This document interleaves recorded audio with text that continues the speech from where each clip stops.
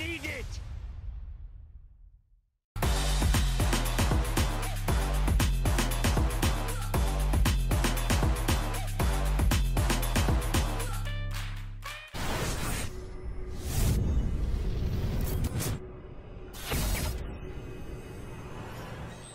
Oscar Bevis, IFL TV, proudly sponsored by Velas here in Telford for a massive night of championship boxing this Saturday.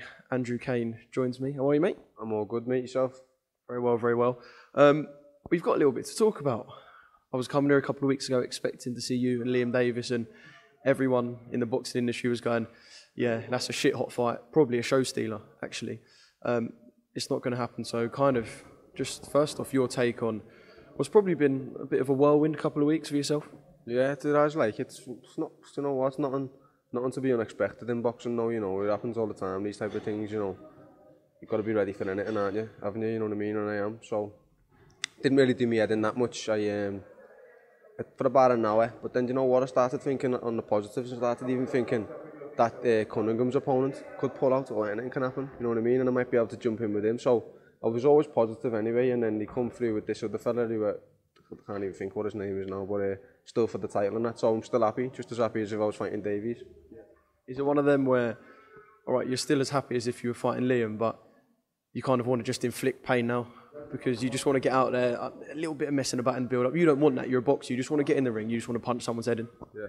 Well, I wanted to punch Davies' head in, to be honest with you, mate. But anyone can get it, can't they? You know, I'm just here to perform. I'm here to put a show on for me people who are coming down and for just to progress my career again. And every fight is progression. You know what I mean? So Davies fucking doesn't matter who it is. Could be Canelo in the other corner. It doesn't matter, does it, mate? You know, they're just an opponent that I've got to get through. You know what I mean? So none of that matters. All that matters, I turn up on Saturday and be the best version of me, and I'd beat anyone if that's the case.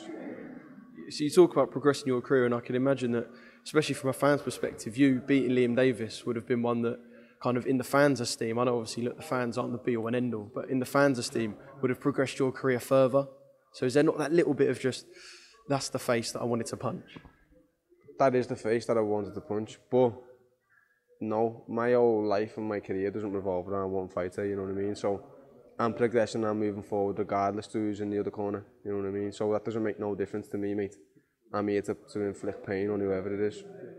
What sort of stuff do you want to show the fans? And perhaps you mentioned if Liam's opponent was to pull out, what sort of things do you want to show rival fighters in this division that you're made of on Saturday? To be honest with you, mate, I don't want to show no one nothing. I don't need to show anyone nothing. I don't need to sell myself or prove anything to anybody.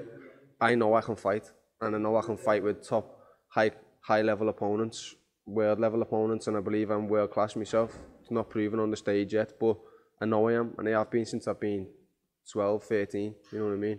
And people around me know that, so it's just about me, just being myself and just going out there having fun and hitting somebody, coming home with the little belt, whatever it is, and bringing it back to ours, to my little son. Yeah, because there might be people who especially listen to the press conference when you said you believe you're not just at the top of the domestic tree, you're talking the world tree. There might be people who go, it's a little bit cocky, but that ain't coming from cockiness or arrogance, that's coming from genuine self-belief. Yeah, well, it's coming from experience, you know, being sparring like Peter McGrail and the other lads in our gym who are on a high level, Nick Ball, Brad Strand, you know, we're up there. Maybe we're not proven yet, but we know we are. We know we're world class. We see it.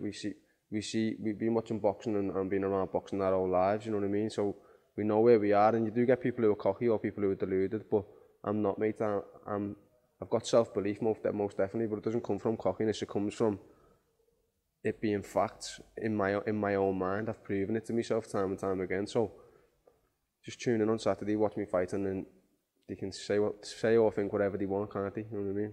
Yeah. I'd love to see you and Peter spar. So you done runs with Peter? Because I know Peter really well. I bet that's really fucking fun. Yeah, it's always been good sparring with me and Peter. We know each other really well though, so it's one of them. It's like we sort of know what we're going to do before we do it, you know what I mean? Do you have to leave kind of a gap between the spars? Because otherwise it's just like kind of doing the same thing on repeat.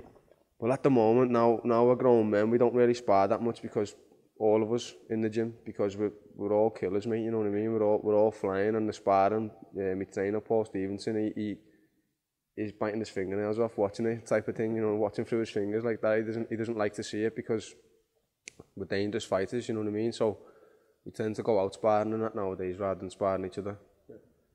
And I know you'll have sort of tunnel vision for Saturday night, but if you were to put in the performance and stop your man and look good, you're going to have dreams beyond. What does 2022 consist of for you? Because the fact you're already speaking about world level, I know you ain't going to want to be messing about. If you were to get an opportunity at that belt, a European that was on that stage, or maybe even something bigger by the end of the year, yeah, this year could be massive. Listen, mate, I was ready to fight him on Saturday. I'd fight him now. If he wanted to go into the venue now and fight me, I'd fight him right now. You know what I mean? So, yeah, most definitely. But what 2022 brings is down to Frank Warren and, you know, and Queensberry Promotions. That's not really down to me. They know I'm ready to fight anybody because I've told them, and I'm telling you now. I tell anybody who wants to know, I'm ready to fight at any time. You know, give me whatever notice you want, and I'll be there, mate. I'm coming for whatever belts get put there or whatever fights get put there. I'm coming through it. Yeah. And it sounds like you're a man who wants to go in there and inflict pain. Are we going to get a stoppage on Saturday? I'd say a stoppage, yeah. I'm not going to go mad looking for it, you know. Normally tough, these Argentinian fellas, but I believe that at any man, if I catch any man clean on the chin, I can put them over, you know what I mean? Yeah. All right, Andrew, thanks for giving me some of your time. Look forward to seeing you in action on Saturday night, and good luck and God bless. Thank you, mate, and you. Get knocked, Sparta! No hug needed! Welcome, Team Everlast, to the Team Everlast Fitness app.